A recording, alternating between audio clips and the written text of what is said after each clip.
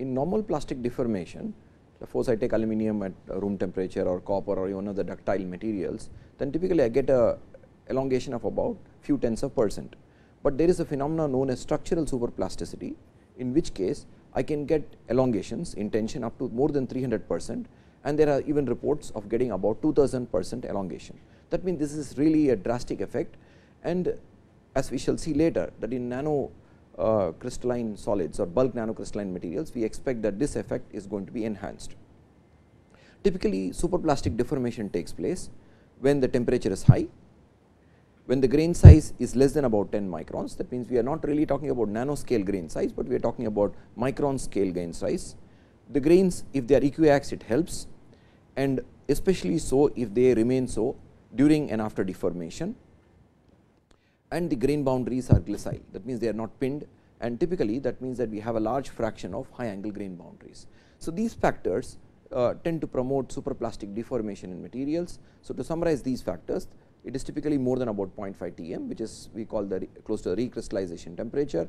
The grain size is in the micron scale, the grains are equiaxed, and we have a large fraction of glissile grain boundaries. Presence of a second phase of similar strength to the matrix reduces the cavitation during deformation, and this which also can inhibit grain growth at elevated temperature, and this helps in obtaining superplastic deformation. Because even though I may start with an micron size grains, if during deformation, because we are at high temperature, there is a tendency for grain growth, then what happens is that we are going to have large size grains, and this would inhibit superplastic deformation or further plastic deformation. Typical alloys which are found to have superplasticity or are aluminum 33%, copper, zinc 22% aluminum alloys. Many superplastic compositions are close to the eutectic or the eutectoid points. That means, having an eutectic or eutectoid composition helps in superplastic deformation. And typically, superplastic deformation is diffusion control, and this diffusion can be either lattice diffusion or can be grain boundary diffusion. So, here briefly we have summarized some of the aspects which contributes to superplastic deformation, and they include material parameters, they include process parameters. Material parameters include their composition, the kind of grains we have got, the grain size. The process parameter obviously includes temperatures, and we shall see that it is usually low strain rate which actually promotes superplastic deformation.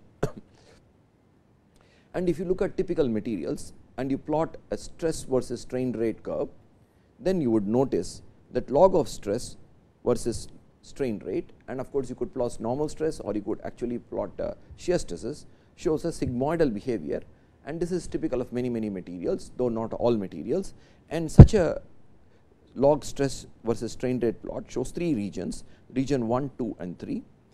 In region 1 and 3, typically the strain rate sensitivity is small.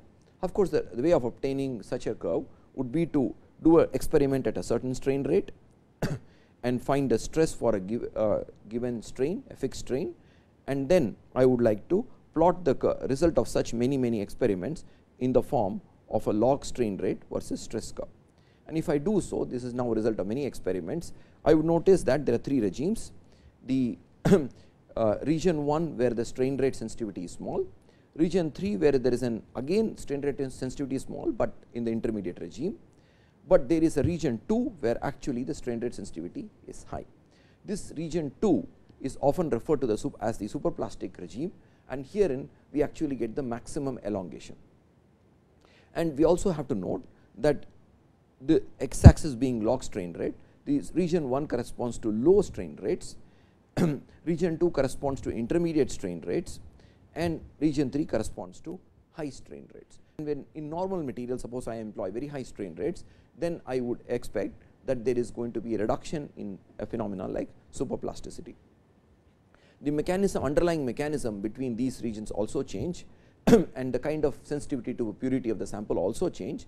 For instance, in region 1, the sample purity plays a important role, it is very sensitive to sample purity, while in region 2 the sample purity and grain size are not, the material is not that sensitive to that. When I am saying sensitive, it implies that there is a dependence, but it is not sensitive.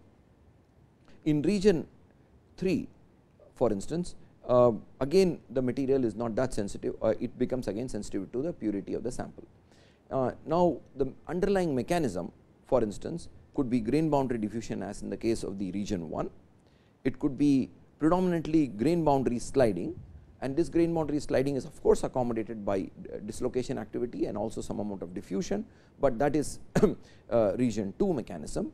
While in region 3, intergranular dislocation process with these dislocation interacting with the grain boundaries is expected to play an important role in the deformation of the material. Therefore, if you look at to summarize this slide, therefore, I am looking at a plastic deformation of a superplastic material, and I know that the governing equation is now at constant strain and temperature. That means, it is a high temperature behavior of the material I am plotting here. That means, I can write stress as a strain rate power m, where m is the strain rate sensitivity, and in the highest, if the strain rate sensitivity is high, then I get long superplastic elongation, large percentage elongation, and this is the middle region in the curve. Now, a very related kind of a phenomena to superplasticity is the phenomena known as creep. In creep too, sometimes we get long elongations, but the essential difference between if you look at even the mechanisms, often the mechanisms between superplasticity and creep are very, very similar, and therefore, we can think of creep and superplasticity being as related phenomena, and typically these are again low strain rate phenomena. They are usually typically high temperature phenomena, but the important difference being, in creep we can think of as damage accumulation leading to the failure of the sample, while in superplasticity extended plastic deformation can be achieved. That means, accumulation of damage leading to failure is delayed in superplastic deformation.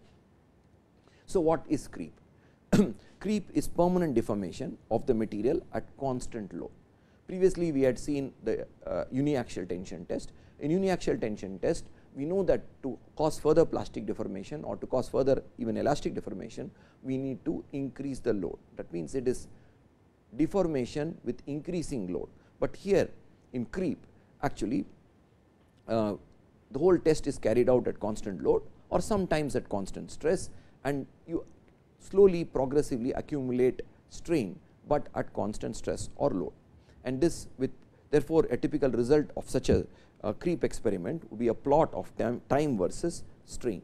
So, you are accumulating strain with time, and therefore, you have a what is known as a creep curve, and this, as I pointed out, is an high temperature phenomena, but we have to remember now we are talking about homologous temperature. That means, the relevant temperature is nothing but T by Tm, and if I am close to the recrystallization temperature,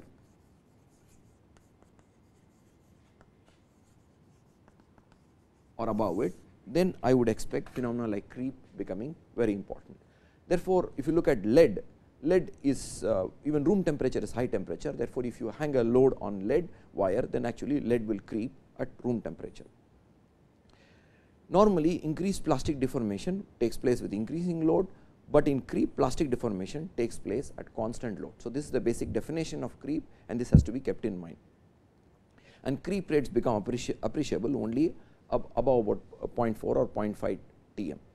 Mechanisms of creep in crystalline materials is different from that in amorphous materials, and for now we will restrict ourselves to creep in crystalline materials, because in amorphous materials typically you have the mechanism of creep could be very similar to what we call viscous flow or Newtonian flow, while in crystalline materials we will see there are many mechanisms which can contribute to creep, and we will have a next slide which will actually give a broad overview of these mechanisms. It is important to note that at temperatures where creep is appreciable, various other material processes may also become active, and these of course may contribute to creep.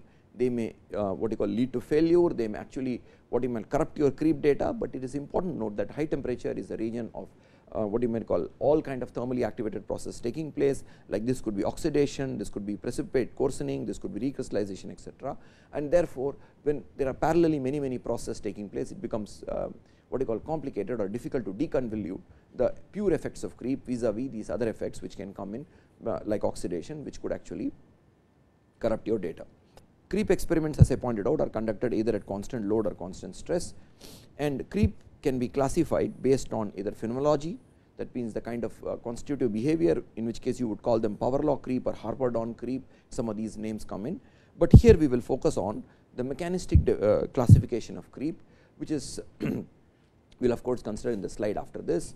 But first we will take up, as I pointed out, what happens when I load a material at constant load of course, and plot the strain with respect to time. So, similar to the case of superplasticity, of course, there the axes were very different. There it was a plot of log strain rate versus log stress, but here I am plotting time versus strain, and you get what you might call the 3 regions of creep. So, a time strain curve is the creep curve, and you typically observe 3 regions, region 1, region 2 and region 3. Initially of course, when you subject a material to a load, you will get some elastic deformation, which is the initial strain epsilon naught, but with time this strain grows and therefore, you get a creep curve. In region 1, the creep rate decreases with time. You can see that the slope is downward sloping, that means that the creep rate decreases with time, and the effect of work hardening is more than recovery. That means that here the work hardening is contributing to the increase in the strength of the material, which is actually leading to a decreasing creep rate. In region 2, this is called the region of minimum creep rate, and typically you can consider that as a constant rate of creep, because you can think of this as a linear portion in the curve, and therefore, you can think of as a constant creep rate. That means that here the work hardening and recovery are approximately balanced.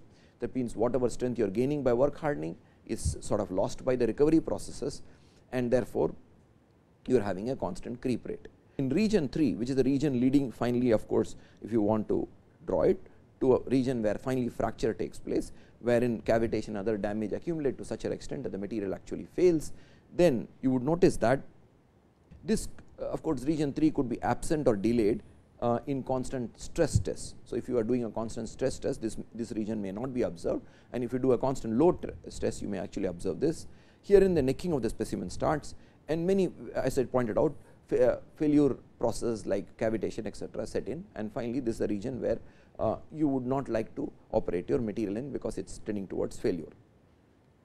Now, you can study the effect of stress and the effect of temperature on creep, and it is noticed that of course, if you load a material with increasing stress or more and more load, then you would see that the initial elongation increases. So, you have an initial elongation which is increasing, which is now the elastic elongation with more stress.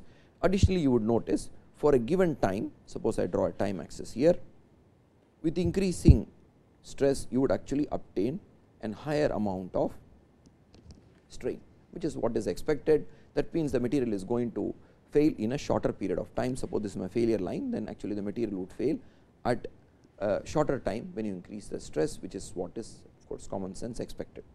On the other hand, the effect of temperature is very much similar to the effect of stress, and herein again you would notice that you have an increased initial elongation. Of course, the reason for this initial elongation is that the elastic modulus actually decreases with an increasing temperature, though this is not very sensitive to temperature increase, but definitely there at least a 10% reduction in elastic modulus is seen when you heat a material from room temperature to say its melting point. Therefore, this decreased modulus would imply that my initial elongation is going to increase, though it is a smaller effect than stress, for instance, on the initial elongation. And similar to the effect of stress, you would notice that for a given time, for instance, I draw the curve for a given time, that means in an increased temperature test, actually I would have an increased strain. That means, strain would increase at a constant time if you increase the temperature. That means, creep is going to proceed faster, and which also implies that your specimen is going to fail sooner.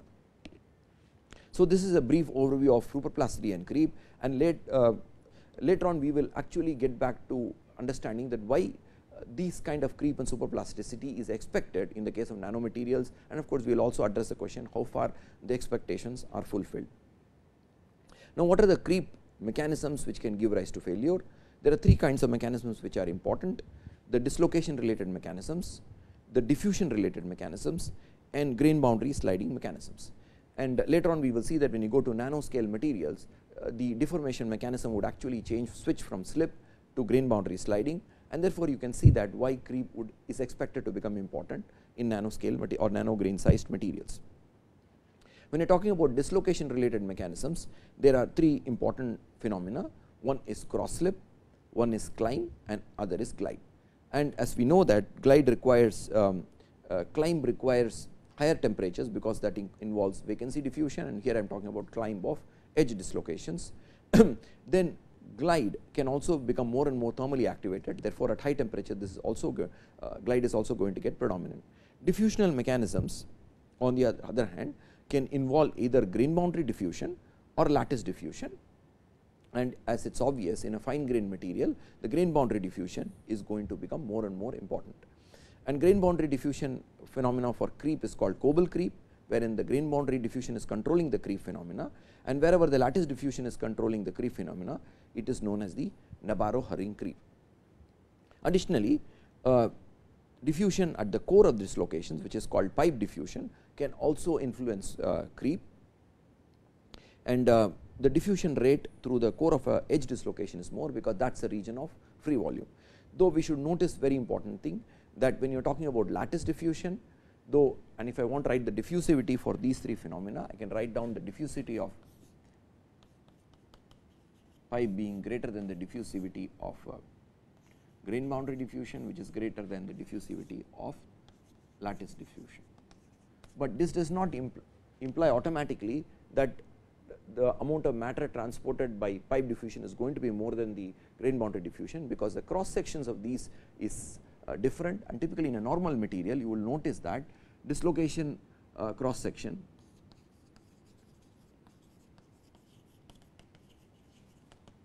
for pipe is the smallest, followed by grain boundary, followed by lattice.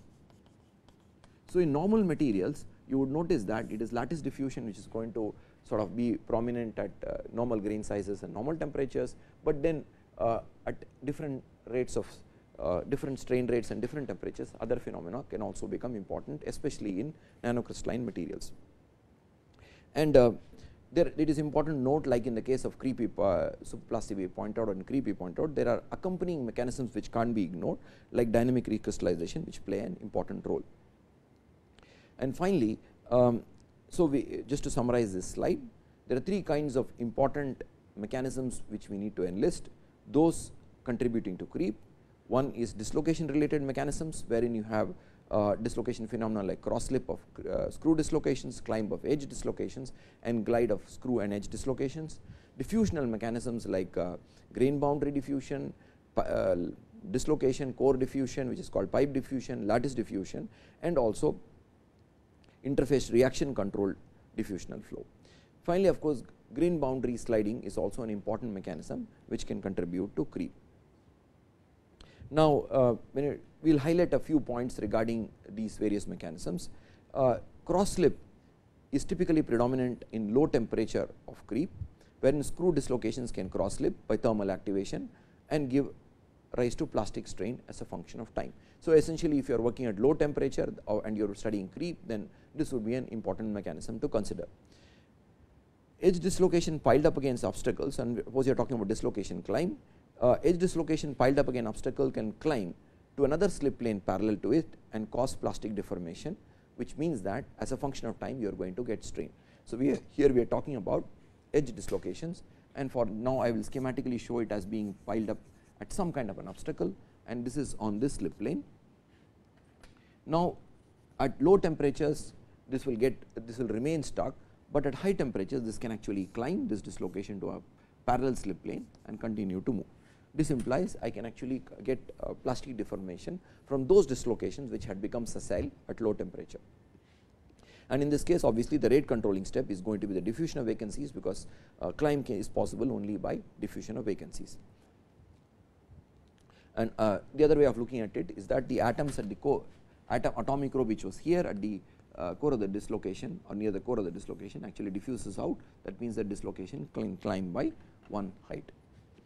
In grain boundary sliding, if you look at it, at low temperatures the grain boundaries are considered stronger than the crystal interior and impede the motion of dislocation. This is what we know from normal, and this we have this in some sense is a reflection of what we have always known as the Hall patch effect.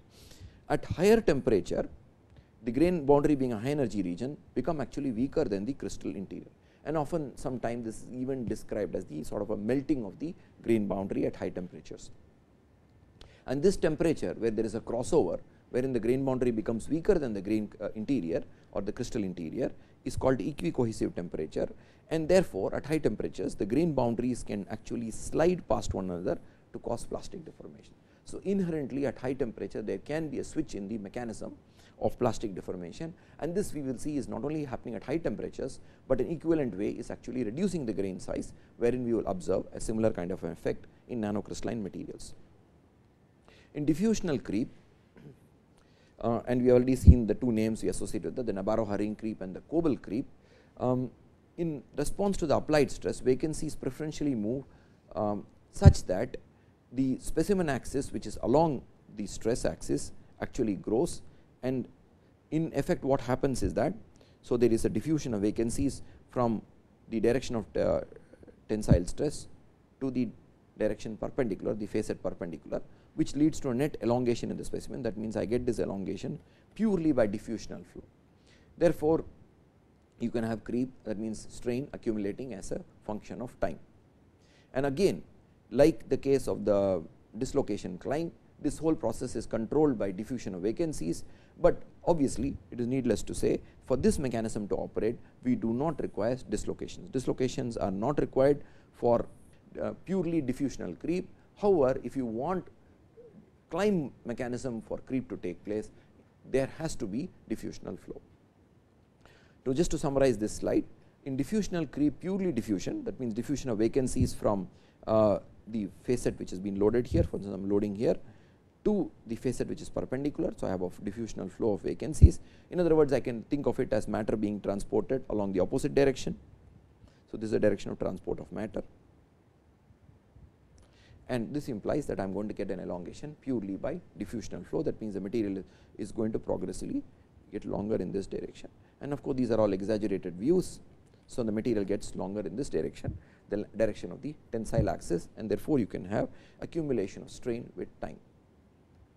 Typically, there is a map called the creep mechanism map, which puts together data from very many experiments and tries to identify regions of various mechanisms which are operative, and typically such a map would have a homologous temperature with normalized stress. There are other axes also possible in a creep mechanism map, but I have just chosen one as an illustrative example, wherein I plot homologous temperature or of course natural temperature with shear stress or normal stress, and I would notice, for instance, this is a creep mechanism map for polycrystalline nickel, and you can notice that the grain size is large, it is of the order of 0.1 millimeter. I can see that there are various regions wherein different mechanisms are operative, like of course at high stress values plasticity. So, this is the line below above this is the dividing line above which you will have plastic deformation, which is the normal plastic deformation you expect. That means, this is not typically a region of creep, and of course, at even higher stresses you have the ideal shear strength of the material. But if you look at the high temperature regime and the low stress regime, which is the region below this plasticity regime, you have for instance the region where you can have power law creep, you can have region which is wherein the diffusional flow creep is taking place, and at very high temperatures you have lattice diffusion dominated creep, but at lower temperatures you have the grain boundary diffusion dominated creep, and there is a whole region which is marked in gray, which is the region of what you might call dynamic recrystallization. Therefore, I can put together data from various experiments, and I can identify mechanisms, and such a map is called the creep mechanism map, and such maps are very useful if I have to understand the creep phenomenon. Now, let us switch to the topic, to a different topic, wherein we will talk about testing of nanomaterials and nanostructures. So far, we have of course talked about some basics regarding plastic deformation, we have talked about superplastic deformation, creep, etc. But one important thing we have to remember is that inherently bulk materials, there are very standardized testing procedures over decades, and they have been standardized, and therefore, we know how to do tests on these bulk materials, we know how to interpret the data. But when it comes to testing nanostructures and nanomaterials, there are very important issues which are still being addressed. Often in many cases, there are no standard procedures like the ASTM available for testing such materials, and therefore, two things become important: how do I test these nanomaterials, and second thing, how do I interpret the data I get from each one of these tests. Like for instance, suppose I had a thin film, then I may do a hardness test on a thin film, On the other hand, I may have a nano wire, I may do a tensile test or some kind of a nano tensile test on a nano wire. How can I compare these two data is an important question, and still of course, science is grappling with some of these questions and trying to correlate the results. So, let us address some of the important issues involved in testing nanostructures and nanomaterials and see how we can get around understanding the results of such tests. The testing procedure for determining the mechanical behavior of nanocrystalline materials is expected to differ than that used for bulk materials. This is needless to say, and this is due to the small size of the nanostructure. Like there are some structures we have already noticed, they do not have any bulk counterpart at all. Like for instance, I am talking about a carbon nanotube, it does not have a bulk counterpart at all. Or suppose I want to test a nano pillar, then I may not be able to grow that nano pillar into large sizes in the form or with the properties I am looking for, and therefore, they exist only in the nanoscale. Secondly, the amount of material available for me available for testing could be very, very small. Like for instance, suppose I have nano layers obtained by molecular beam epitaxy. Typically, you will have these nano layers in the nanos a few tens of nanometers, at best going to submicron regime, but typically this molecular beam epitaxy is such a slow process that we do not make bulk materials out of MBE. And the problem gets even more complicated if this nanostructure or a nanocrystal is a part of the larger hybrid. That means, suppose I have a lead nanocrystal embedded in an aluminum matrix, and we have already seen that we could produce such a material, but actually melt spinning lead along with aluminum.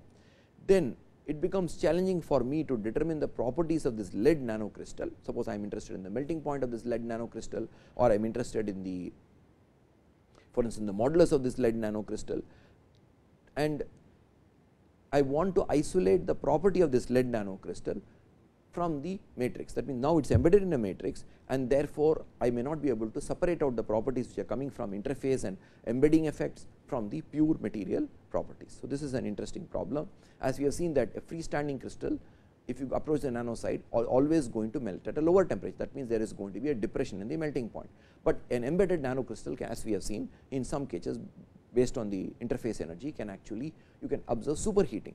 Therefore, it becomes difficult to separate out the effects, what is coming from the nanocrystal or the embedded nanostructure, and what is coming from the what we call embedding material or the matrix around it. The processing route can play a very, very important in determining the properties. For instance, I may have materials obtained by powder consolidation, mechanical milling, high pressure torsion, etc. Each one of these processes, the kind of defects introduced into the material, the kind of amount of material produced by these materials, the amount, the shape of the particles produced by these processing routes, each one of them is going to be different, and this often produces variations in the properties of the materials. Like for instance, the porosity could be higher when I produce using powder compaction, while dislocation density could be high when I do it by mechanical milling or high pressure torsion. That hence, it becomes actually difficult to compare the properties across sizes and processing routes. So, this is an important challenge in studying bulk nanostructured materials, that on one hand I do not have sufficient nano material available for my testing, but then every material cannot be produced by every processing route, and therefore, I have a variation in properties coming as which is inherent from the processing route itself. Therefore, it becomes difficult to find a way of generalizing the behavior at the nanoscale. And to give an example, suppose I have electrodeposited nickel, it showed a ductility of about 100%, that means a very good ductile material, while the same nickel, if produced by powder compaction, had a very little ductility of 3%. And in both cases, the grain size was seen to be identical of about 10 nanometer. Therefore, my processing conditions or processing parameters or the processing route is now going to affect the properties of the nanomaterial I produce, and this becomes an important challenge, that how do I compare now, for instance, an electrodeposited nickel with a nickel produced, for instance, by powder compaction. So, this is an important challenge in the study and determination of the properties of nanostructures and nanomaterials. And even when you are talking about a single carbon nanotube, it is obviously not easy to isolate a single carbon nanotube, make sure it is a defect free carbon nanotube. Then actually, if I want to produce, for instance, send a frequency through it or try to study its tensile strength, it becomes actually a challenge when you are actually operating at the nanoscale, wherein you have to isolate the carbon nanotube, put it between say two contacts, and maybe I want to measure its conductivity, and in the process also I make sure that I am measuring the inherent conductivity of the nanotube, and I am getting rid of all the contact effects, etc. Hence, to summarize the issues associated with the evaluation of mechanical properties of nanostructures and nanomaterials, we have a problem of small size or limited quantity. We have a problem of separation of the property of the entity in question from the support or substrate, and we know that many nanostructures cannot be obtained in a support free fashion. That means, suppose I am wanting to produce a 5 nanometer thin film, typically I would grow it on a substrate, a glass substrate, on an ITO substrate, or I may grow it on a sapphire substrate, and therefore, there is a substrate embedding which is going to determine some of the properties. I have a problem of the small quantity of sample in many cases, and therefore, this small quantity of sample implies that there is an abundance of hardness data and very little of tensile data on these material. While in bulk materials, it is very easy to make a tensile dog bone or one of the specimen tension specimens and actually find out the tensile data.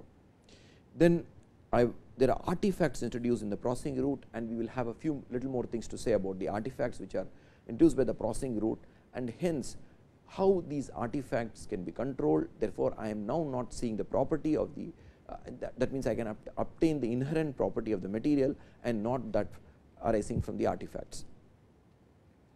And there is an additional problem in bulk nanostructured materials is the uncertainty in the grain size measurement.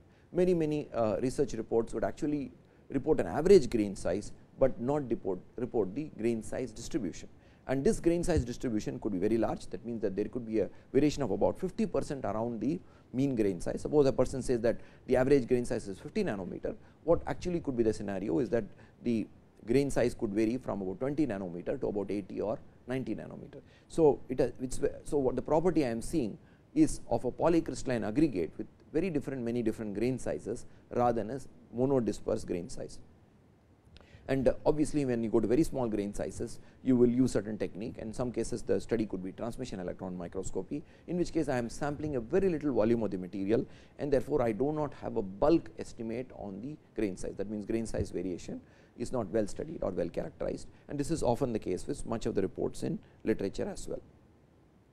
Therefore, I have many problems associated with testing nanomaterials and trying to get a true property of the nanomaterial. Now, that implies that I have to find ways of synthesizing bulk samples, and of course, when I mean bulk samples, I am talking about materials like bulk nanostructured materials, and I am not really referring to, I can't make a bulk counterpart of a nanotube, so that I can test the sample easily, and I can. So, variation in sample quality can lead to altered properties which are not inherent to just the reduced grain size, and this is very important, as you have seen. Therefore, we know how to produce bulk nanostructured materials which can yield good samples for conventional kind of a testing. So, this is an important problem we are talking about, and there are two popular techniques for producing bulk nanostructured materials, and these are consolidation of powders and by severe plastic deformation techniques. So, these are techniques which have become popular in the last 20 years, wherein people are addressing the question that how do I produce these bulk nanostructured materials such that I can put it through some of the common tests which like tensile testing or hardness testing, such that I am able to obtain the properties, inherent properties of the material easily. The problem with consolidation of powders is that it can lead to a high level of porosity in the final sample, and this has led to the popularity of SPD technique, because as you know, powder metallurgy and powder material science has been around for quite some time, and many important materials like tungsten etc. are produced actually by powder consolidation. But then when it comes to nanoscale, this porosity can actually play havoc with the properties, and therefore, people are worried about or trying to develop very many SPD techniques. In severe plastic deformation techniques, it is interesting to note that plastic deformation is leading to a decrease in grain size. So, automatically by plastic deformation, you are actually getting a reduction in the grain size. So, this is with progressive deformation, and here the technique is called severe, because typically the in a technique like equi-channel angular pressing, what you do is that you have a channel of a certain cross section.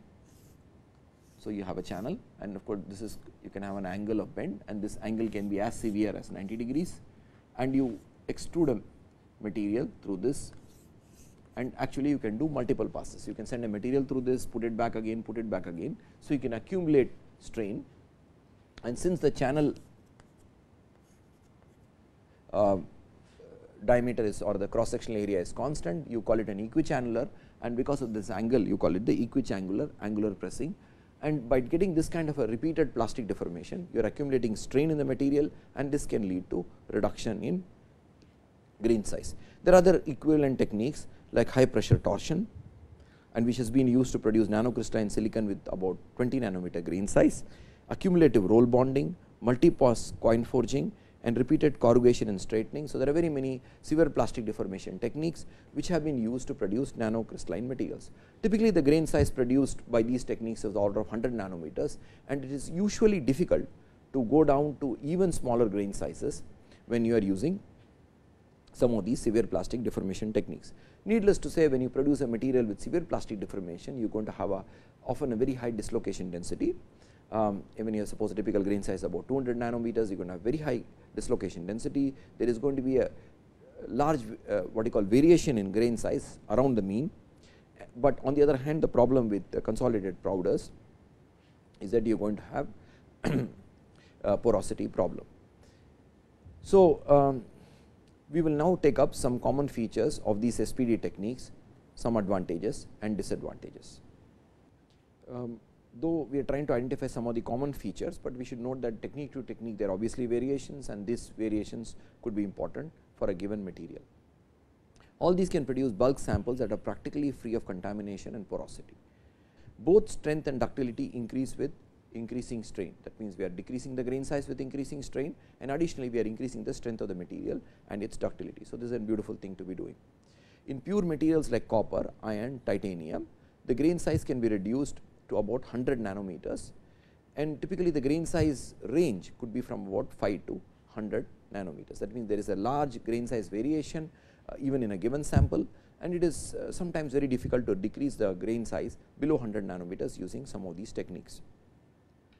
The important thing is that at very small grain sizes, when the grain size starts to reduce, grain boundary sliding and grain rotation may start to take place. So, that means the mechanism of deformation switches, and we will see what is the reason behind this in some of the coming slides. There are a lot of nano distortion to the lattice, and there is a high elastic strain in the final product which I produce using these severe plastic deformation techniques. The end product, which is the say for instance, I may use some 5 passes or 10 passes using severe plastic deformation technique. A range of grain sizes following some kind of a log normal plot may exist.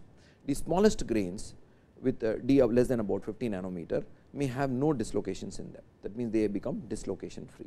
The intermediate size grains may have a large dislocation density, and even larger grains may actually be divided into subgrain boundaries. And when I mean subgrain boundaries, we mean a low angle grain boundary, which is actually if you follow the Reed-Shockley model, consists of an array of dislocations.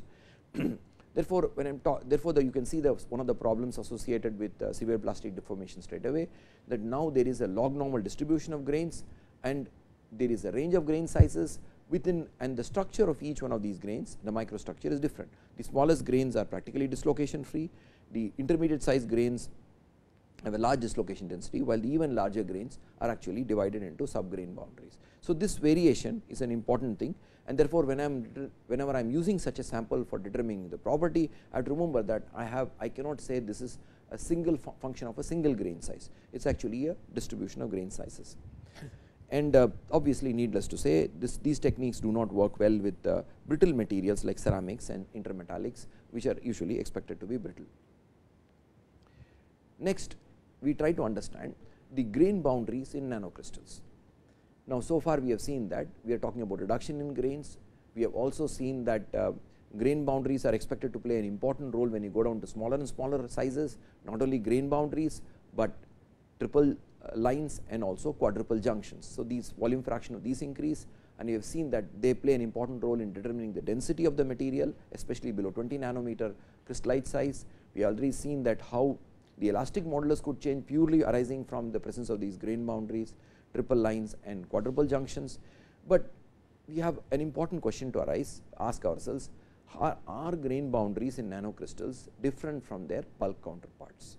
So, we will try to understand this question, and when we ask the question what is a grain boundary, we said that it is a region wherein the atomic positions are in deviation with respect to the bulk or the crystal region, and therefore, we even assume the thickness for the grain boundary to be of the order of nanometer. So, in other words, in some sense, in terms of the disturbance to the atomic positions, even the grain boundary itself was a nanostructure. But now, we will take up the important question of are there really grain boundaries of that thickness, and so to ask ourselves that question, that are grain boundaries in nanocrystals any different from that in bulk crystals. We already seen that grain boundaries and interfaces can comprise about 50% of the volume fraction of a nanostructured material, when the grain size comes down to a very small size like about 5 nanometers. But so far studies have shown that in many cases the grain boundaries in nanostructured materials seem similar to their bulk counterparts. So, this is a very important finding, that even though we are talking about a grain boundary in a nanostructured material, their overall character, in other words the thickness, you can talk about the disturbance, their structure, perhaps the models we would use to describe these kind of grain boundaries in nanocrystals, they seem to be very similar to their bulk counterpart. This is a very important observation. And a lot of investigations have been undertaken in this area to understand grain boundaries in nanostructured materials. We will just consider a couple of examples here to understand how they can be similar, how they can be different. For instance, if you look at titanium palladium nanostructured thin films, you see that both sharp and disordered grain boundaries are seen, along with disordered triple junctions. So, that means that there are the sharp grain boundaries which are very similar to the bulk counterpart, but there are also grain boundaries showing considerable disorder, and this characterization was done by transmission electron microscopy. The region of disorder at the grain boundaries was about 0.5 nanometers. So, this is in the same order as the thickness we assumed previously for a grain boundary. And the most common model used to explain grain boundaries and the triple lines are what is known as the disclination model, because disclination is then is associated with rotations, and therefore, typically people use either for large angle grain boundaries, they use a disclination model to understand grain boundaries. This aspect we will skip now, because we have already seen how with the volume fraction of grain boundaries, what is the fraction of triple lines, etc. Now, to summarize this slide, we note that there could be differences in the grain boundary structure with respect to the bulk in very specific examples like the titanium and palladium nanostructured films, but even there were grain boundaries which were very similar to their bulk counterparts. And in normal grain boundaries and nanocrystalline grain boundaries, there is a region of disorder which can be thought of the order of about 0.5 nanometer or of about order of 1 nanometer. But next we will take up an important example wherein the grain boundary is truly a nanostructure in its own right, and that is the case of the intergranular glassy film. We know that grain boundaries are regions where order from one grain changes to another grain, and grain boundaries already we have seen can have some degree of disorder. But if you look at older literature before 1950s, people even assume that grain boundaries in normal materials are like amorphous grain boundaries, but more and more observations have shown that it is not true, that grain boundaries are not disordered in the sense of amorphous, and therefore, there are even structural unit models of grain boundaries. But these intergranular glassy materials are special class, or intergranular glassy films are a special class of grain boundaries which are observed in specific materials. This is not universal, but they are in specific materials found under specific processing conditions, like you find them in silicon nitride, alumina, strontium titanate, etc., in which in these materials there is a thin layer of glassy material of constant thickness of about 1 to 2 nanometer. It is a very special boundaries found in very special materials, and the thickness, if you look at this high resolution lattice fringe image at the bottom, there is a region below wherein you find a region which is about 1 to 2 nanometers. This is the thickness, and this is the nanoscale structure. So, in other words, this amorphous like region or a glassy material, the reason why it is called glassy and we do not call it a glass, because its structure, the structure of this intergranular glassy film is different from the bulk glass which can be formed from a similar kind of a material found in for instance, a triple pocket which could be down the grain boundary. So, if you have a triple pocket between 3 grains, then suppose these are IGFs, intergranular glassy films, then this triple pocket glass is akin to the bulk glass, while these IGFs have a structure which is glassy. In other words, there is some partial order close to the boundaries, and these are self regulating in their composition, and therefore, they are a different kind of a structure compared to the bulk glass, and they are in themselves a nanostructured, wherein the grain size happens to be in the micron scale. So, they are in their own right a nanostructure or a nanostructured in a bulk material.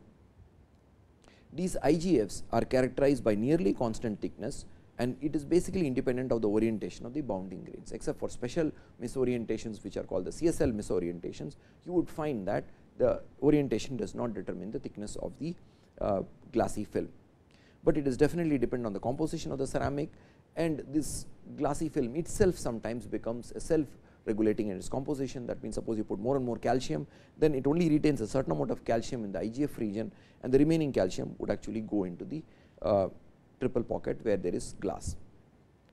The IGF is resistant to crystallization and is thought to represent some kind of an equilibrium configuration. So, this is a very important kind of a structure, which is some kind of an equilibrium configuration. The presence of the IGF along with its structure plays an important role in determining the properties of the ceramic as a whole. So, this nanostructure, though it is a small volume fraction of the entire ceramic, but it plays a profound role in determining the property of the ceramic as a whole. Suppose I tested this ceramic under impact, then it is likely that the cracks would actually propagate in a granular mode, intergranular mode, and the crack would grow along these IGF, and typically it has even molecular dynamic simulations have shown that the crack would tend to propagate along the interface between the glass and the ceramic, or between the IGF and the ceramic. So, even though this is a small volume fraction of the material, its effect on the creep properties of the material, the fracture toughness, etc., becomes profound, and therefore, it is important to study these IGFs in their own right. And the example shown here, it is actually a high resolution micrograph or a lattice fringe image from a lutetium magnesium doped silicon nitride sample, wherein the grains have hexagonal shape, and the IGF is of about a thickness of about 1.5 nanometers. Now, we have talked about various aspects like superplasticity, creep, etc., and we also said that the role of grain boundary, the role of diffusion, etc., is going to be more and more when you go down to the nanoscale. So, the next question, the obvious question is that what kind of a mechanical behavior should I expect in nanomaterials? Of course, the next question we will ask after this is that, having made these expectations that we are going to see in a nanomaterial, how far are some of these expectations actually observed in nanomaterials, and in what cases we find that the expectations are not fulfilled. If we assume that the scaling laws are valid at the small length scales in the scale of nanomaterials, then I would expect that the strength at low temperatures to increase as the sizes of the grain decrease. That means, we know that from the Hall-Petch relation, which we will come to in a little more detail soon, that the yield stress varies as is proportional to 1 by d power half, and that means at very small grain sizes that you would actually expect the strength to become very high. But then this increase in strength cannot go on forever, because you know that the ultimate limit is of course the theoretical shear strength, which means that at some small grain size we would expect the Hall-Petch relation to actually break down.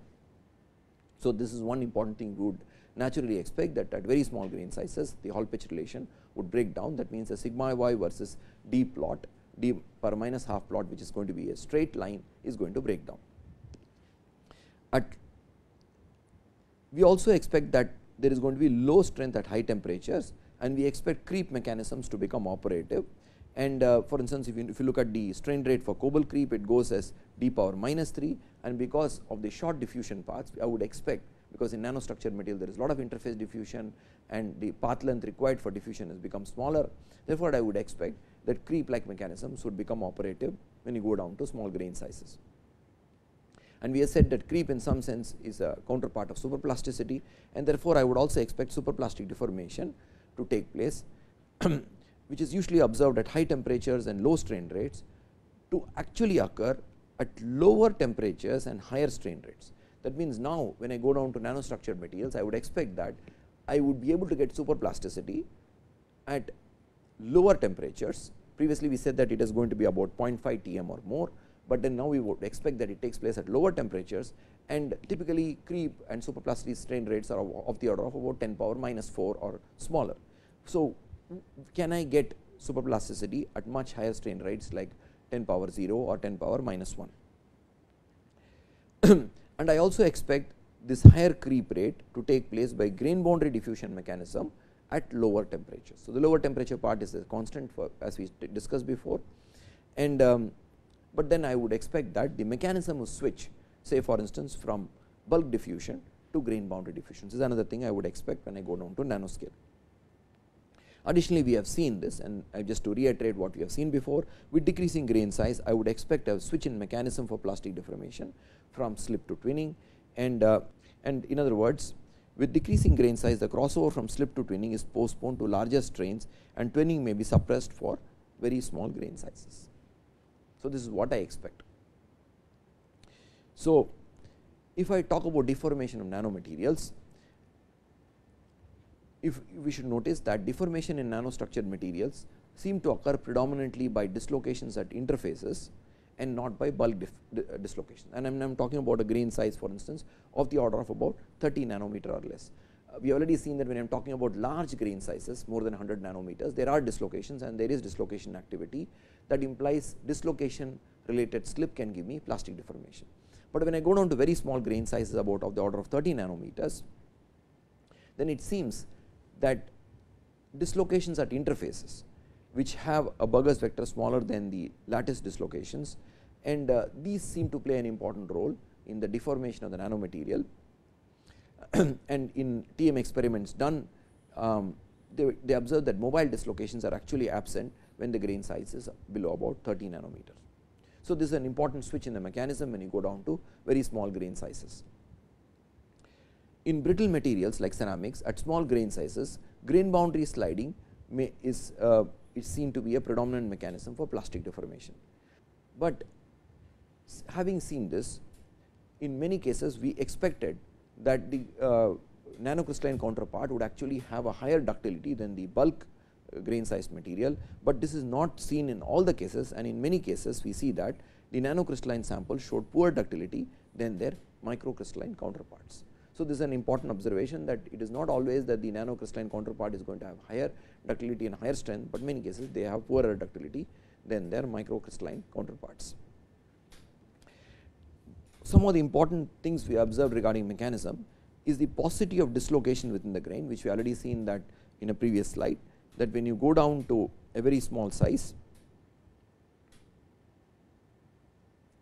of less than about 15 nanometer, typically less than about 30 nanometer, we see that there are not many dislocations within the grain, and additionally it is actually difficult to generate dislocations or multiplied dislocations, because for a mechanism like the Frank-Reed source to operate, which you already seen, the strength or the stress required goes as 1 by L, and as the L decreases, now the grain size decreases. That means that we may actually exceed the theoretical shear strength before operating and actually a source like a Frank-Reed source. Therefore, when I go down to small scale materials, to reiterate, the deformation mechanism is expected to change from bulk what you call the dislocations present in the crystal leading to deformation, to interface dislocations playing a predominant role, and also grain boundary sliding what you call playing an important role.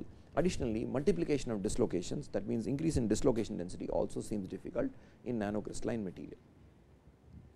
We have been talking about the phenomena of grain size and strength, and we said that the important relation governing the strength and the dependence of strength on grain size is known as the Hall-Petch relationship, which is given, which you already encountered before, but we reiterate here, to be as sigma y goes as sigma I plus k by root of d.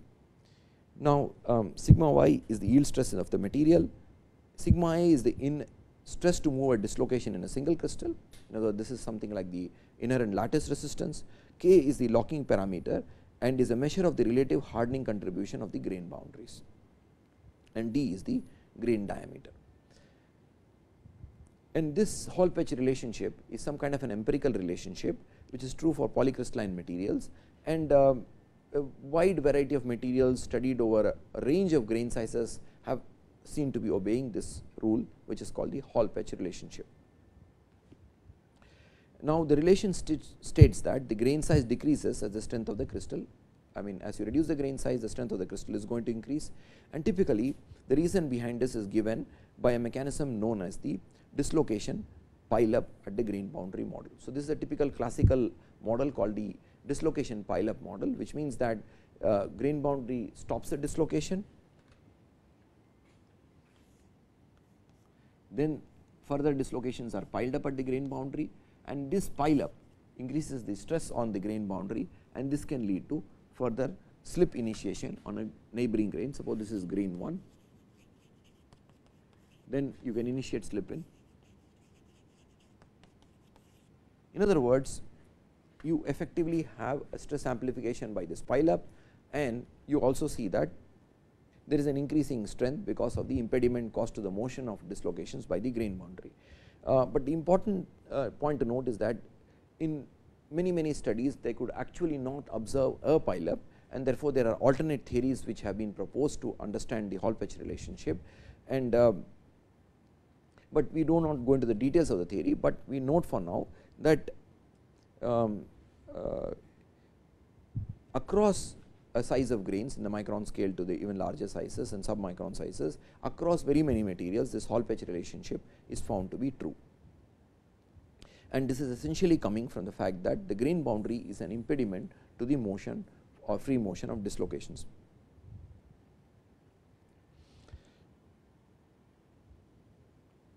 And additionally, it is found that hardness also seem to follow a relationship similar to that for yield stress in the case of very many materials. In other words, I can write instead of sigma y, I can write the hardness of the material, and still it will have an 1 by root d kind of a dependence on the grain size, the hardness. And as I pointed out, that means that if I go to smaller and smaller grain sizes, then I would obtain a harder and harder material, or a material with higher and higher yield stress, and it has been found that in nanocrystalline copper with a grain size of about 6 nanometers is about 5 times harder than a material with about 50 micron meter grain size.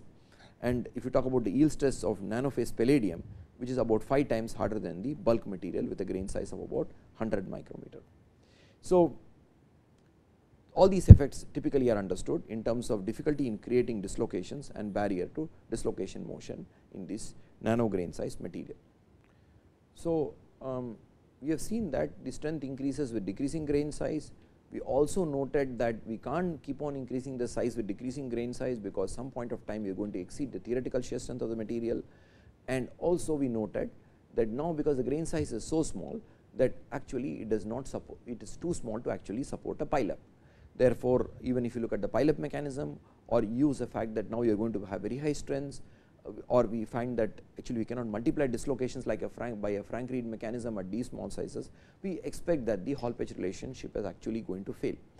And this failure is typically occurs at very small grain sizes of the order of about 10 nanometer. But if you want to look at the broader picture, what is that we expect then when you go down to very small sizes, and now I am talking about very small sizes less than of about, say, about 25 nanometer or so. So, when you are going down to these small grain sizes, and I am now talking about reduction in grain size from micron size grain size to about 50 nanometer grain size, we do expect that the Hall Patch relationship is going to be altered. So, what are the ways in which this can be altered? Number one is that, of course, that you may actually have an altered hardening. That means that the material tends to get harder and harder, but the rate of hardening actually is reducing. So, that means I can actually have an altered hardening. So, this is the red line here. So, even though that means that the d power half relationship breaks down, but the material is still getting harder with decreasing grain size. Of course, this also cannot go on forever, as we pointed out, but this can at least take place in a small regime close after between less than about 25 nanometer. The other possibility is that there is no hardening. That means the material's hardness tends to remain constant with grain size as you go down below 25 nanometer. The third possibility, which is also seen in some kind of materials, though it must be said that this has not been verified for a large class of materials, or it has not been verified without much scatter in data. In other words, there is a considerable scatter in data whenever they try to do measurements at these small grain sizes. And again, to point out the difficulty associated with this nanoscale materials, that it is very difficult to obtain monodispersive grain sizes. And also we not only want monodispersed grain sizes, we do not want grains which are having very high aspect ratio. We want more equiaxed kind of grains, so that our results are interpretable. Therefore, getting such kind of specimens is very difficult, and therefore, there is a large scatter in data, but it has been seen that not only can you have altered hardening, you can have no hardening with decreasing grain size, but interestingly you can have something known as the inverse Hall patch effect, which means that there is a softening with grain size. And this data has been accumulated by studying experiments performed on materials like copper, nickel, iron and titanium, and this figure you are seeing below is actually a compilation of data of many such experiments. And therefore, it is very interesting to note that when you reduce the grain size below about 25 nanometers, you have three kinds of possibilities. Some materials show some kind of one effect, some other materials show a different effect, but then the most important effect you can see is that actually you may observe something known as the inverse Hall patch effect, wherein actually the material softens with decreasing grain size. So, this is a very interesting effect which has no counterpart or the bulk analog, which is especially observed in very small grain sized materials. And we have already observed that in nanostructured materials, the dislocation needed for deformation may be absent, that means or they may be sessile, and new ones are prevented from forming. And if you look at tests performed on materials with poor ductility like intermetallics and ceramics, the results of possible increase in ductility by grain size reductions are contradictory. That means that there are materials wherein still lot more research has to be done, lot more investigations have to be done to actually determine that with decreasing grain size, do I get additional ductility, what is exactly the mechanism of ductility which is giving rise to the reason behind the ductility, etc.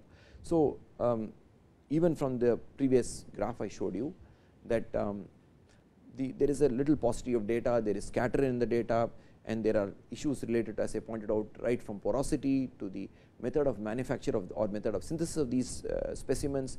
Therefore, still more work has to be done, but definitely there are very interesting effects when you go down to nanoscale, which includes the inverse Hall patch effect observed in polycrystalline materials. And a precise, what you might call a definition or a precise understanding of these kind of materials can only arise when we take into account not only the grain size, but we also take into account the grain size distribution, the grain orientation distribution, and additionally the grain shape, which is also going to play an important role in determining the deformation characteristics of nanostructured materials.